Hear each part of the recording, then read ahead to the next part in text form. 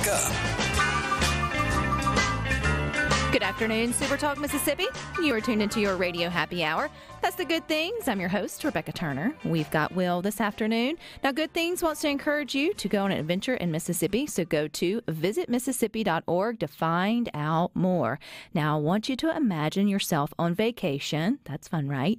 You're enjoying a snorkeling adventure under the sea, deep blue seas, beautiful coral reefs, fish galore, and then you see a pair of dentures just there. Lonely pair of dentures. What would you do with those? I'll tell you what our guest did. Actually, I'll let our guest tell you what he did. Joining us today on Good Things to share his fun snorkeling adventure is Aaron Welborn. Hey, Aaron.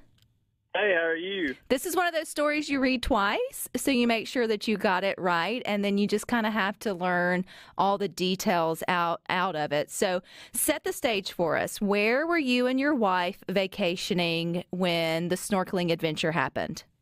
So we were with our whole family at Gulf Shores, and I was just down the beach a good ways from them by like where a little lagoon is, and I'd found this little pocket that had been collecting stuff for like days, and I just been going back and looking in this pocket, and just a deep spot off of the beach, and I'd actually given up for the day, and was like, well, I'll just put my goggles on as I go back up to the shore and look as I go back up there, and there they were.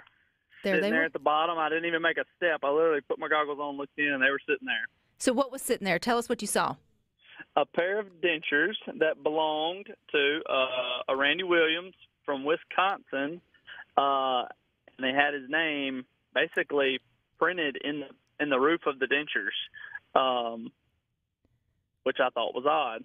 Well, I guess that's good practice. You know, your mama would always write your name in your breeches and in your T-shirts and socks when she sent you off to camp. You would think that maybe if you ever lost your dentures, you would want your name into those too. What encouraged you, Aaron, to pick them up? I mean, that's like, what was going through your mind?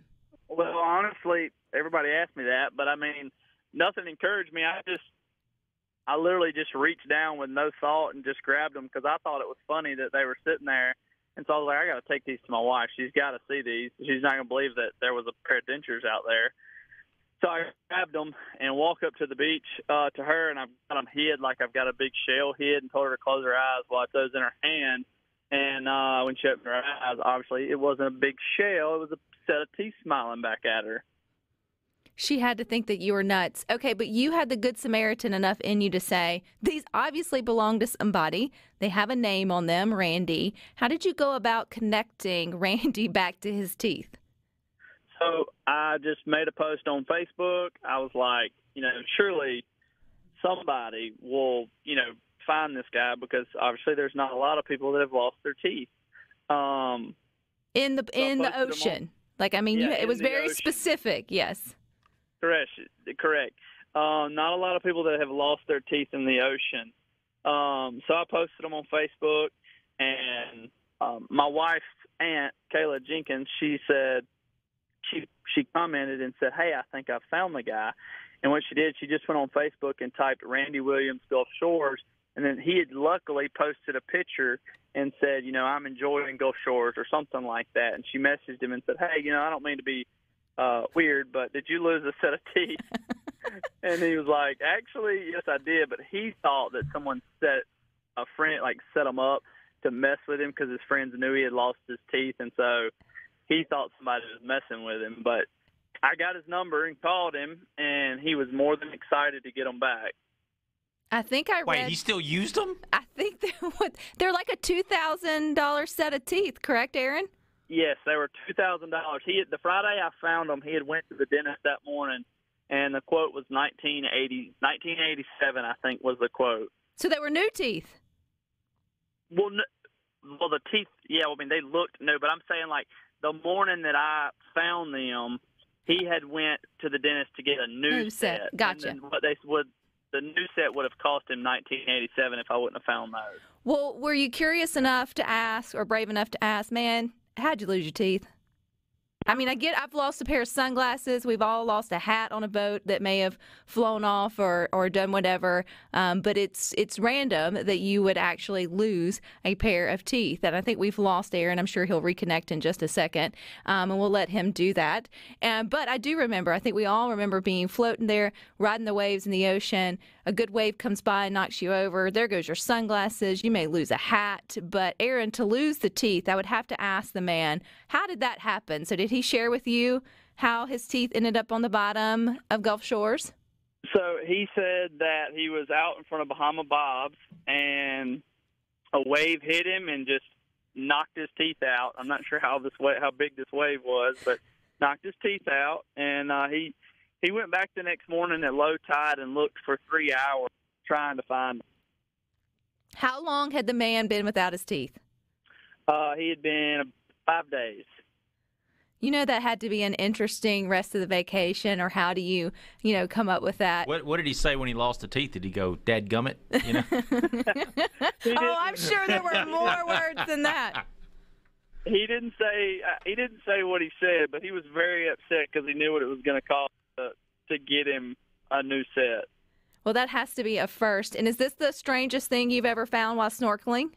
Oh, absolutely. I never find anything interesting. I always, it's always a cheap pair of sunglasses or a ponytail or something like that, or nothing interesting. If you ever find a pair of turtle costas, the female a pair of turtle. Do what now? I said, if you ever find a pair of costas that have like the turtle kind of black and brown, coloring on them, they're probably mine. So you just go on and return them. I lost them about 5 years ago.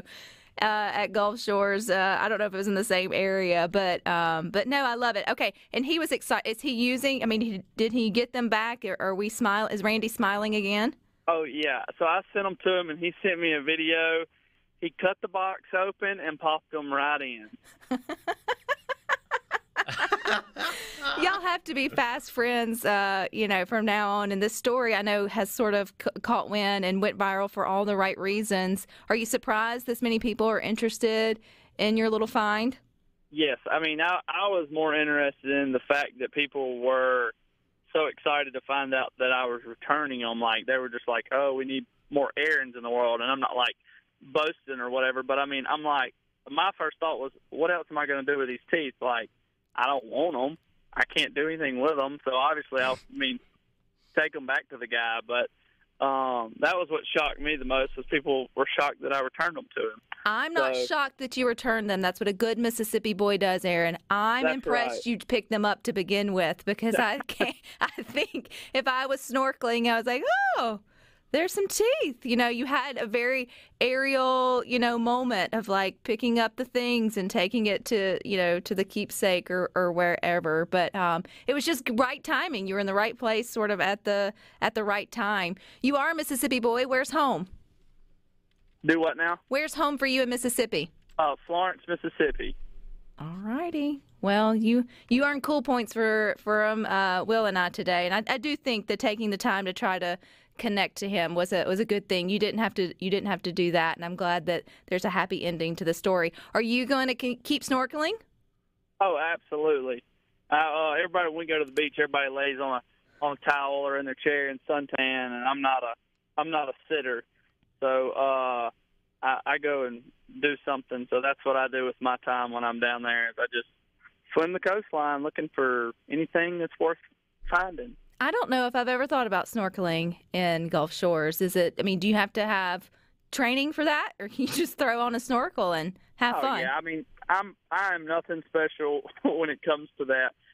It's been blown out of proportion a little bit, I guess you could say, through this event or through finding the teeth. I think some people thought that I'm an expert, and I'm far from that. I just bought some at probably Academy Sports years ago, and that's what I've been using all along. Well, the bar's set high for your next snorkeling adventure. I feel like if you come back with only cool seashells, no good relic or any other prosthetic arm, leg, teeth, I'm trying to pair glasses, I don't know, something interesting, then you're going to be a little let down. That's right. Nobody's going to want to hear about it now. Well, we enjoyed hearing about it, Aaron. I appreciate your time here on Good Things, and it's a fun story. So kudos to you. All right. Thank you. It was good talking to you. Someone said it's hard to eat good seafood on vacation without your choppers.